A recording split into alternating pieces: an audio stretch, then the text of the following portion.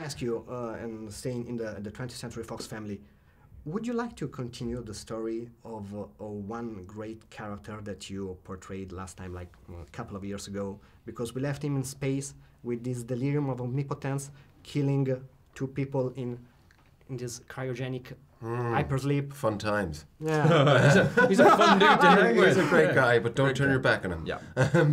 Yeah. I'd love to, you know, I just absolutely love working with Ridley, and it was a real sort of moment, you know, for me when I sort of stepped on the set in Prometheus and got to work with him, and yeah, I love the character. It's a lot of fun. So yeah, I you know, definitely enjoy.